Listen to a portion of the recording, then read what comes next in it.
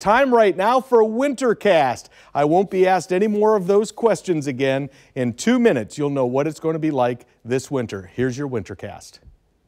Bitter cold with piles of snow or sunshine and light jackets. It's time to look ahead to the winter season. Our winter is driven by the waters of the Pacific Ocean, where a weak El Nino is setting up, warming the waters near the equator just west of South America. Combine that with a positive phase of the Pacific Decadal Oscillation, sending warm water to the northeast Pacific, which will likely split the jet stream just off the west coast.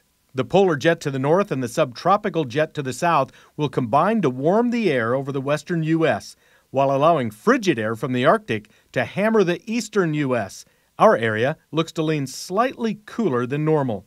Above normal precipitation will soak the eastern third of the U.S. and in areas of the extreme southwest, while the ridge in the polar jet to our west blocks incoming systems, allowing only weak precipitation events to sneak through, meaning the northwest will be drier than normal, which will influence our area with slightly drier conditions over the winter. The combination of temperatures and precipitation will determine our snow expectations this season, which calls for heavy snow over the northeast, while most of the west can expect below normal snow totals. We can expect a slightly lighter snow season, but I'm fully expecting more snow than we've seen over the past 2 years.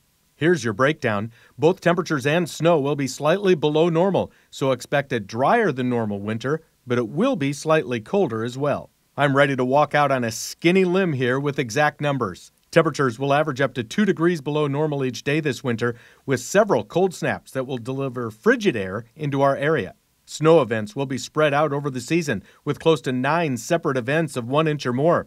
Most of our snow will be in the 1 to 2 inch range this season. By the end of winter, we should expect a grand total of 13 to 19 inches of snow, which is about 2 to 6 inches below what our area can expect in a normal winter.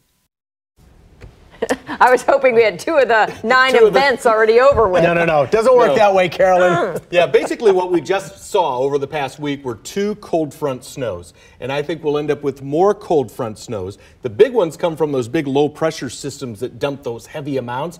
I don't think we see any of those this season, maybe 1 or 2, which could blow that forecast. But I think we will see up to 9 different cold front snows of 1 to 2 inches throughout the year. And that's basically the way I see the winter. It's also going to be kind of a winter with extremes when it comes to temperatures. Now, we're going to notice a nice warm up by the end of this week, but then a shot of cold air coming in over the weekend, and we'll see many more events just like that throughout this wintertime, where we get those little surges of that Arctic air that's really going to hammer us from time to time. When you average it all out, I think it's going to be a slightly colder than normal winter. But we're going to kind of ping pong along the way. Right. There will be pleasant days, but there are going to be a lot of really cold ones too.